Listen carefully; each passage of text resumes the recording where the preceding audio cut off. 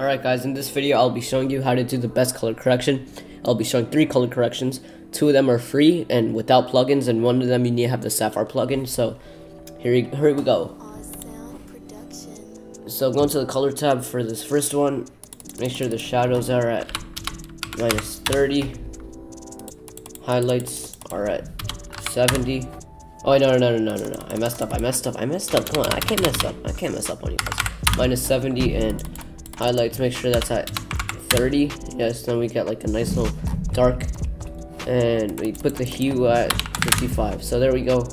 That's the first color correction. Like, it's pretty solid, you know, like it's a decent overedit. You could make sure, or you could make the shadows a bit more, like I put at like -76, you know.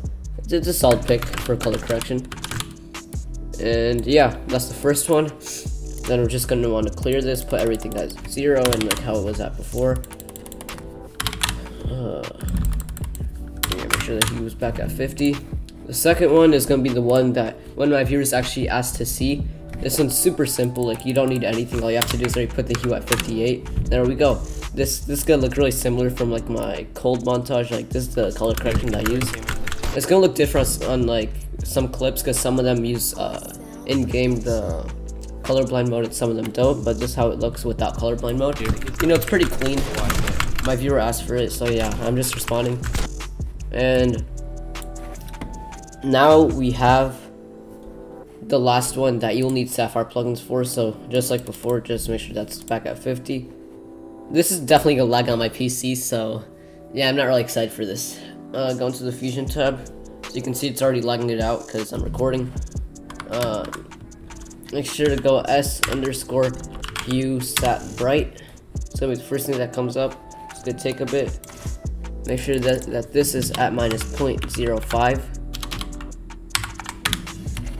Yes, it's gonna take a bit to render. Yeah, as you can see, it looks really nice right now. You know, okay, no, never mind. Yeah, ignore what I just did. Oh shit, this is probably gonna get age restricted. And then make sure to add S_fitchnet. I don't know how the fuck to pronounce that. It's really complicated. And then make sure the radius is at 1.334. And yeah, that's just about it. Actually, I'm gonna put it down a bit.